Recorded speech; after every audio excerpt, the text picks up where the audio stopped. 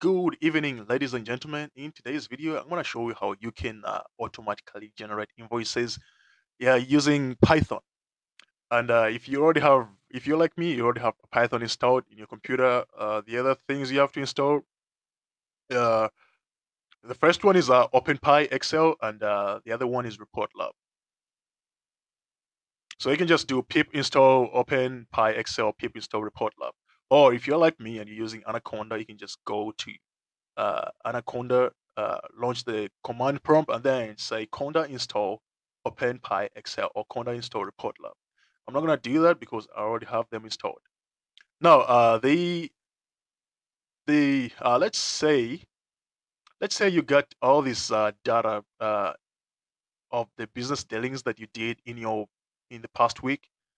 Uh, this is you got invoice number, the name of the company that you work for, or your company, whatever it is, the customer you worked with, and the description of the services that you gave to them, uh, the amount, the delivery, and the total, as well as the debt. Now, let's say you want to generate, let's say you want to automatically generate invoices using this data.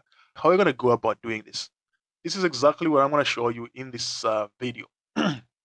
So the invoices we are going to generate are going to look like something like this. So we are going to have the name invoice on top here and issued by your company, the invoice number, issued to, the date, and everything else. So how do you go about doing this? Let's get started. So the first thing we're going to do is import all the libraries that we need. Like I said, we're only going to use two libraries. The first one is OpenPy Excel and the other one is ReportLab. Then from ReportLab, you're going to import all these packages. We may not use all these packages, but just in case, just import them. And then we're going to, the first thing we have to do is we're going to set the font for the PDF files by saying PDF metrics.register font, and then in the parentheses you say TT font Arial and then Arial.ttf. We can load our Excel file by saying workbook is equals to OpenPy Excel.load workbook and then invoices.excel. Then we can get that specific sheet in the workbook by saying sheet is equal to workbook.get sheet by name invoices. So this same where is that? The same Excel file that we have here. It could have many other sheets. We only have one sheet here, so you can get the specific sheet that you want just by adding this one line here. The next thing we can do is we can set the page height, the page width, and the margin. So these are the things we are setting here. Now that we have all these things set, quickly, the first we can create invoices by creating a function. Say, let's call this one create invoice.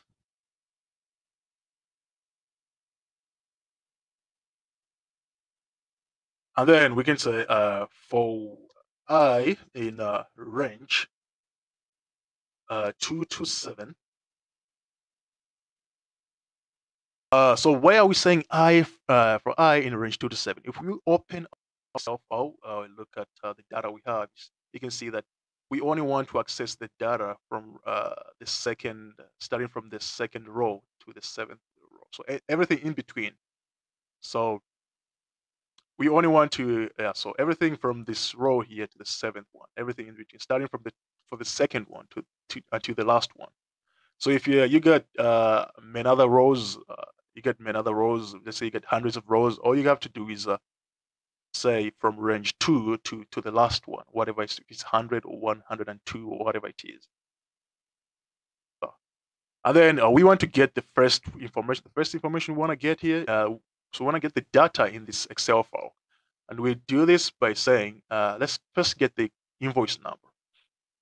Okay, so we get this invoice number by saying, let's just call this variable invoice number is equal to sheet dot cell, and then row is equal to I, and then the column is going to be equal to column number 1 dot value. Okay,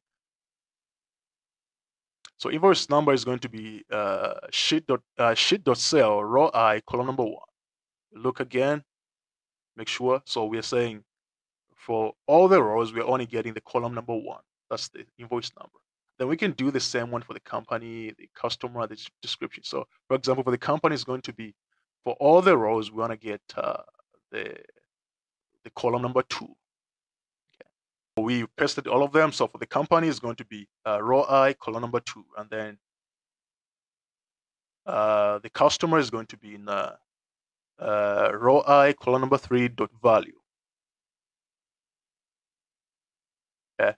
As you can see, company is in column number 1, customer is in column number 3, and everything else.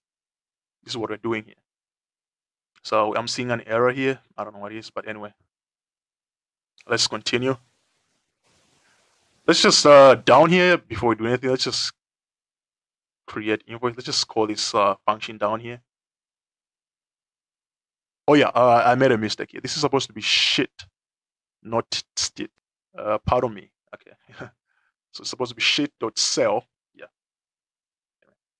Now that we've accessed this data from the Excel sheet, the next thing we can do is we can create a document by saying doc is equal to simple doc template, and then the file name. Here, the file name we can say let's make it a string, and we are going to say in the parentheses going to be the invoice number. We are going to name all these invoices by their invoice number. So we are going to have invoice number 1, invoice number 2, until number 5. There's going to be 5 different Excel files, each one named by its invoice number. I mean, we are going to have 5 different PDF files. You can use another column to name them. For example, you can use the customer's name, anything else, but I'm just going to use the invoice number. Okay. So we can say invoice number, and then it's a string, so we add dot PDF to PDF. And then the page size, let's just set this page size to the, okay, just letter is okay. Now that we've created this document, we can run this file. Nothing's going to happen yet because we don't have the data in this document. And we create this data by saying data is equal to, we create an array of all this data. And in this array, we add the data one by one. For the first one, let's just leave a string like that. It's going to be empty. And then the second one is going to be, we are going to name it this is going to be the title of this PDF is going to be named invoice. Okay. So we can add some space here. Let's open that just to show you again. Let me open this.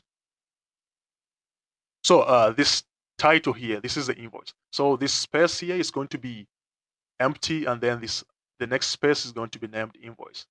Now you can think of this as rows and columns. So on this one right here, we can leave it empty just by not writing anything. Okay, that's why we didn't put anything in here. And then the next one is going to be invoice. Then we can put a comma, and then we can copy and paste all the other data. So in the other data, we got issued by.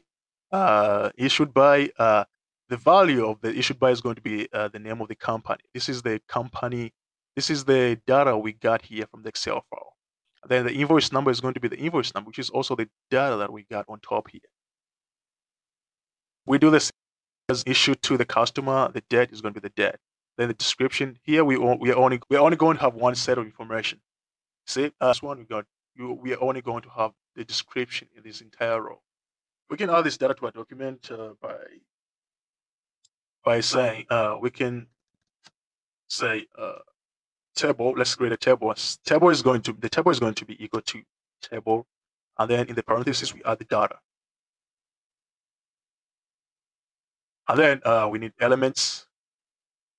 Elements is going to be just empty array, and then we add the table to the elements by saying elements dot append. We are appending the table. Now that we got all the elements, we got the table in the elements. Down here we can say doc. We can just add those elements to the document by saying doc dot build elements. We're building the elements onto the document. Now we are ready to run this file. Before we do that, let me just get rid of these the original files just to show you that it works. I want to delete them. And let's run it again. We go back to our folder and we got all these PDF files again. We open them and you can see.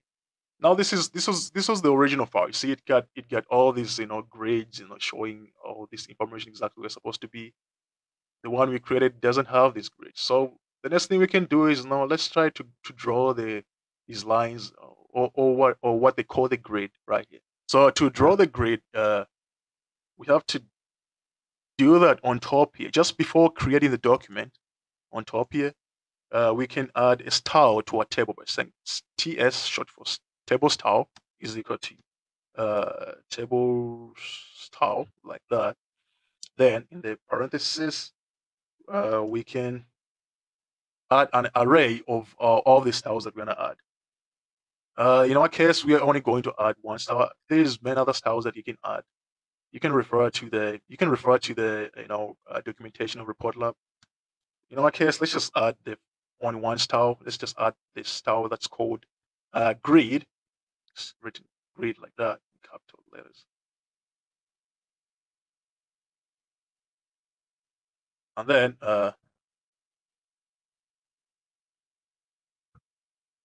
this grid is going to go from row 0 to, it's going to start from, okay, let me just write it down first before I explain it. Then we're going to say -1, -1, and then 2. And then colors, the color of the grid is going to be colors dot black. Colors dot black, like that. Yeah. So just format it so it looks good, like that.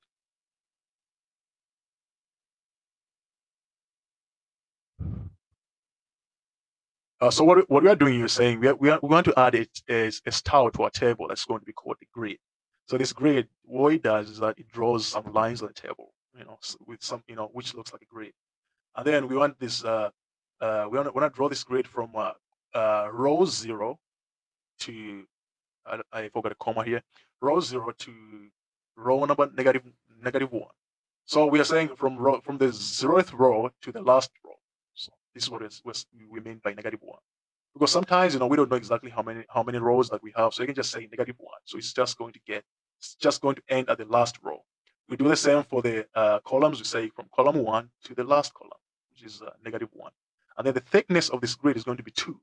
Okay, and then down we can finally build the document again by saying doc.build elements. Now, if we run this, it should look better. We go back to our folder. We look at our file. Oops, it did not.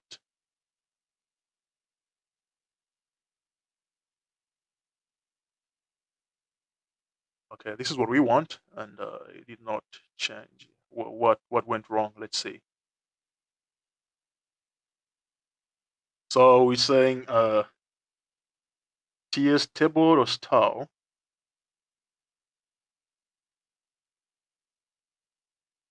Oh, yeah. Okay, so after adding the style to the table, we have to say, we have to say table. We have to say, my mistake. Table dot set table dot, I guess something that says set style. Yeah, table dot set style, and then we say TS. This is the TS we made up here. So now we run it again. We go to our folder, we open our files, and boom, there we have them. Now we have all this grid and it looks beautiful. Everything is where it's supposed to be. And by the way, this grid has not only been applied to the first file. If you open all the other files, you're going to see that it's the same. See, it's the same. The only difference now is that the invoice number has changed to 2, and the issue 2 has changed. The date has changed as well. You can look at all the other files as well. Also, invoice number 3 issued to Harmer United. Okay, that's about it, guys, for this video. I mean, there's a lot more things we can do. We can add different kinds of colors here. We can maybe add some company logo on top here. But for the purpose of this video, I'm gonna end it right here. If you got any questions, let me know in the comment section below. If you want all this data and the code, I'm gonna leave it in the description below in my GitHub repository. You can also reach me. You can also reach out to me using my email. I'm gonna leave everything in the comment section below. Don't forget to like this video and subscribe. Okay, see you next time. Bye bye.